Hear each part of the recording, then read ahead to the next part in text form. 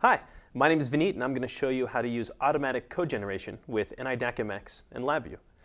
You can see I've got two VIs here that look pretty similar, and I'm actually connected over USB to a multifunction USB data acquisition device. I have a function generator here where I can send a sine wave into analog input channel 0, and I can take measurements and view them on a graph in LabVIEW. So I can hit run on this first VI, and you can see as I reach over and change the speed of my sine wave, I can see that appear. And in fact, if I stop that and then start the next VI, you can see I get the exact same functionality. Well, if I show you the block diagram or the code behind both of these VIs, you can see they're actually using two completely different approaches. The one on the left is using the DAQ assistant. So this is a configuration-based approach which uses an interactive wizard to take you through and configure your measurement task step by step. And then I can send the output over to a graph, just like we saw. Whereas on the one on the right, I'm actually using DAQmx functions, also known as the API or Application Programming Interface.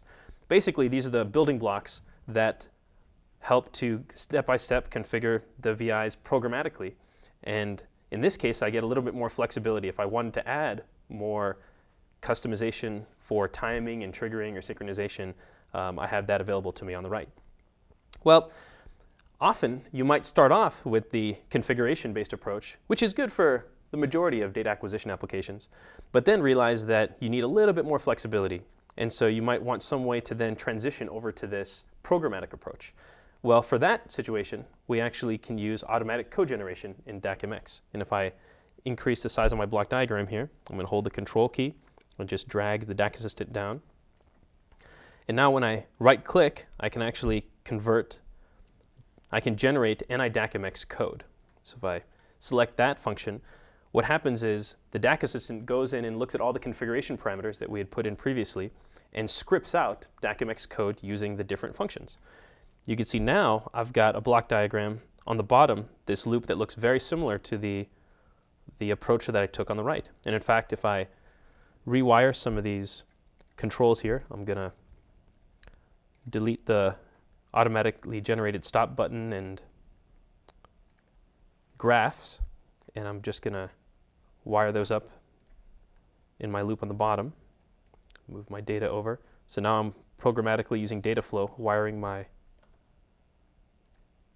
data from the function over to the graph.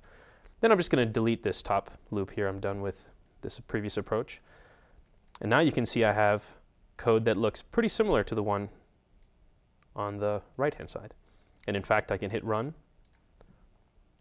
And once again, I'm acquiring data. I can speed up my sine wave.